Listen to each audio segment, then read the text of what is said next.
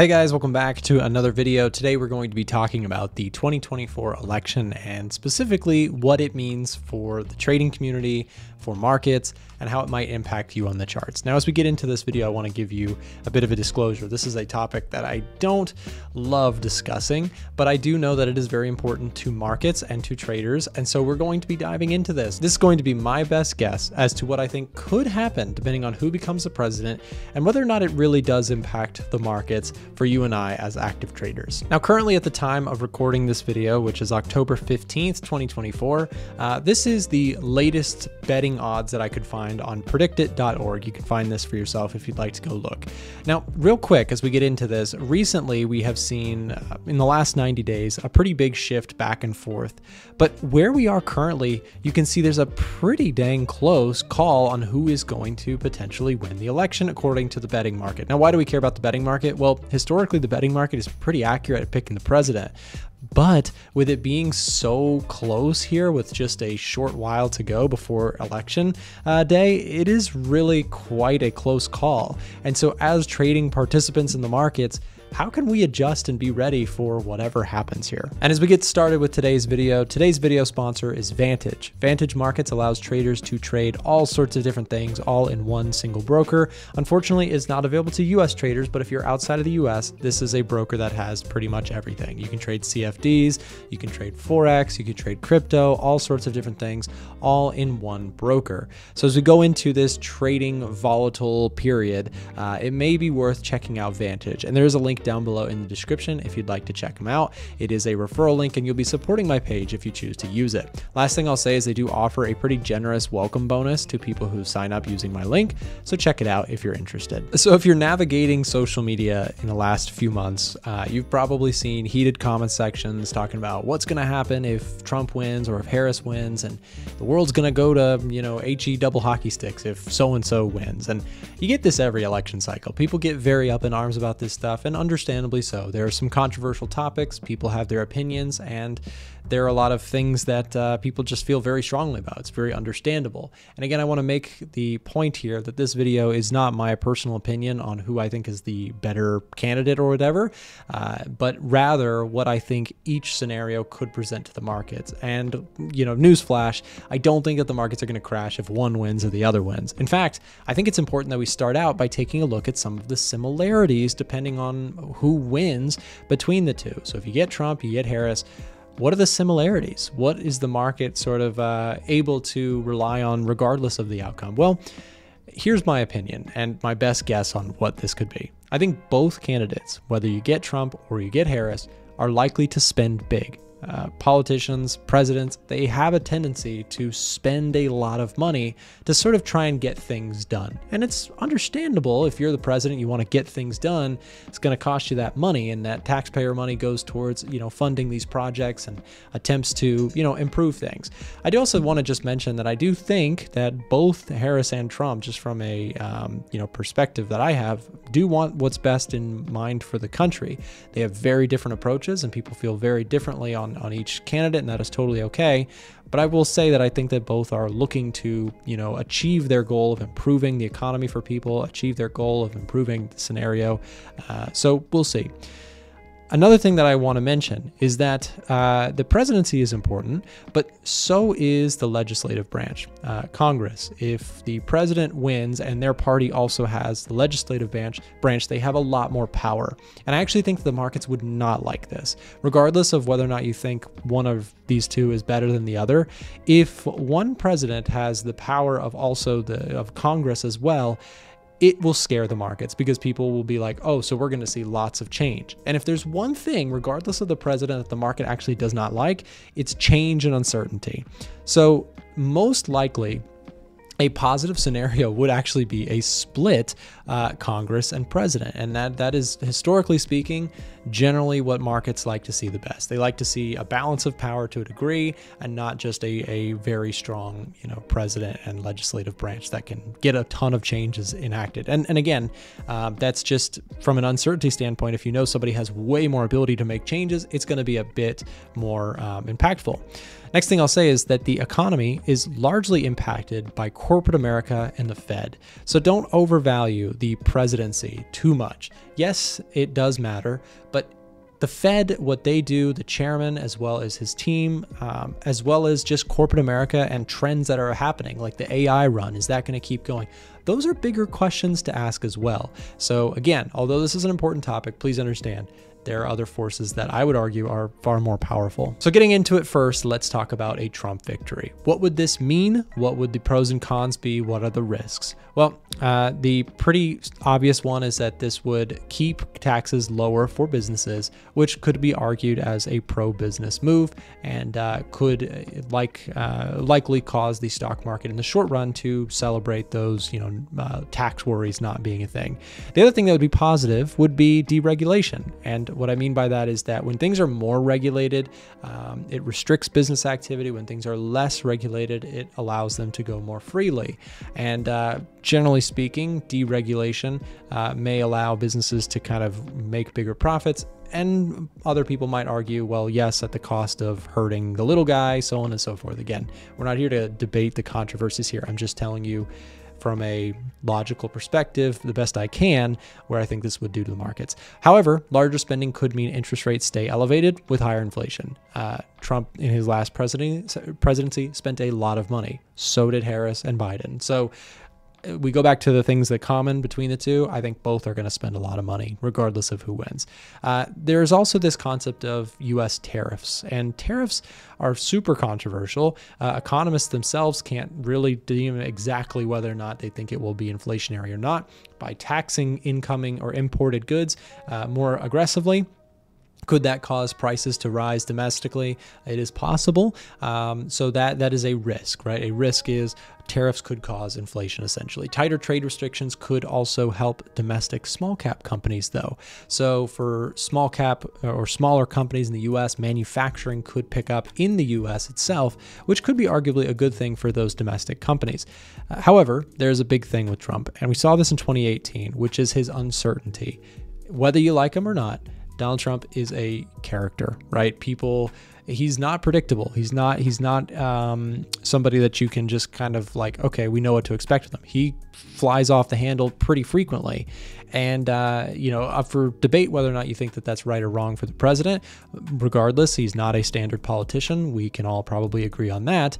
For the purpose of markets, again, people get a little uncertain or they don't love uncertainty in the markets. In 2018 with the trade war, that really scared the market. We saw a big correction in the stock market during that time, during his administration.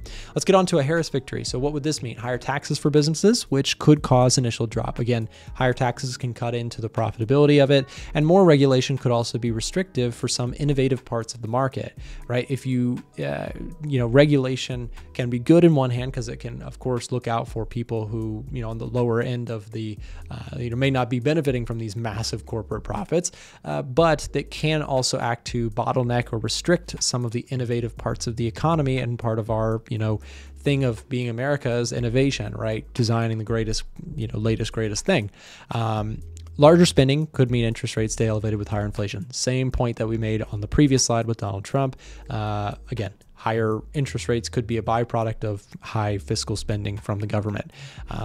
Less restrictive tariffs could be perceived as better for international trade. So if trade is less restrictive, more free, free trading internationally, and we don't put tariffs so much on things, it could be arguably good for international trade. And that would benefit some of the big companies, like large cap companies that do a lot of international trade. If you add in restrictions to that flow of traffic, it could be damaging. So this would be, of course, a positive thing for many companies that do a lot of international business. The S&P 500 is super full of international businesses, which could benefit off of Harris becoming the president and that fear of the tariff situation not being as much of a thing.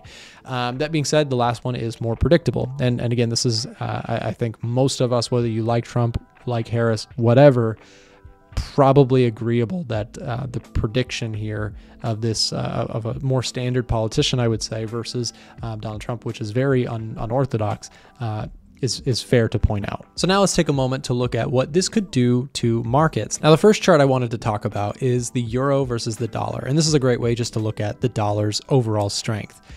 Now, regardless of whether or not you get Harris or Trump, I do think that the most likely outcome is going to be impacted primarily by the state of the economy and where interest rates are with the Fed. And if fiscal spending is going to likely be high amongst either president, I do think that most likely interest rates will come down maybe a little bit, but they might not crash down to where they were prior to all of this, pandemic stuff.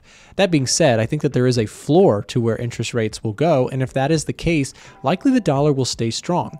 And as long as we have, pretty strong innovation out of the United States and the economy continues to grow, I actually would not be surprised if the euro specifically continued to see downside move in the coming, months, regardless of which candidate becomes the president. Next, we'll talk about Bitcoin. And up until today, I actually would have said that Bitcoin probably would do just really well under Trump because of his less regulatory stance.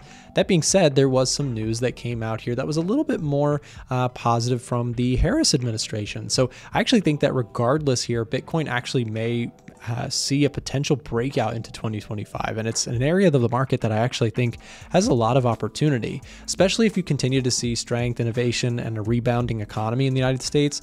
Some of the more risk-on assets like Bitcoin could see some upside. That being said, if I had to take a pick, I would say most likely the Trump campaign with lower regulation mandates, as well as their positive comments on the cryptocurrency space, would be a bullish thing for Bitcoin. So this could be a market that, either tops out on perhaps a Harris campaign winning or a victory for the Harris campaign, or if Trump does win, perhaps there is some more upside for the crypto crowd to celebrate. Let's now take a look at the S&P 500, which has been on a straight shot to the upside here in the last 2 years. We've had a really, really strong rebound from the sell-off that we saw in 2022. And before you celebrate one way or the other for which candidate did which, we saw a really, really steep correction in 2022, and then we've seen a rebound. All of this has happened under the Biden and Harris administration. So we've seen a really good stock market performance overall with some tough times in the middle there. That being said, under Trump, we also saw a very, very strong stock market. So I don't really think that either candidate really can claim total, dominance here. Regardless, both of them, between the two of them, we've had some really good environments for stocks in the last few years. So, perhaps either way, it's set to continue. But again, it kind of goes back to what we said at the beginning of this video. It's more up to the Fed, the state of the economy, and trends in corporate America that will continue this trend, more so, I think, than just what the president is. That being said, I actually am going to go ahead and say this is completely neutral. I don't think that in terms of stock market land, there will be a massive reaction to the bearish side for either candidate. In fact, I think most likely post-election, I think that the trend continues to the upside just because now we have that uncertainty out of the bag, whether it be Harris or Trump. So from my perspective, dips are opportunities to buy.